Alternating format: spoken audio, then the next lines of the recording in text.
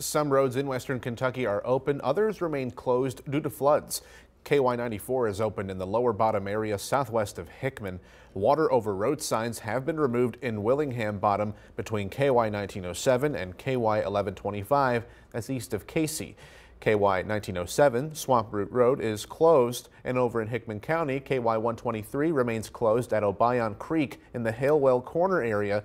Marshall County, Kentucky 1462 Benton-Birmingham Road is still closed at the Clarks River Bridge, and tonight all roads in McCracken County are back open. Kentucky Transportation Cabinet crews will continue checking for flooded roads. We'll bring you updates as they become available.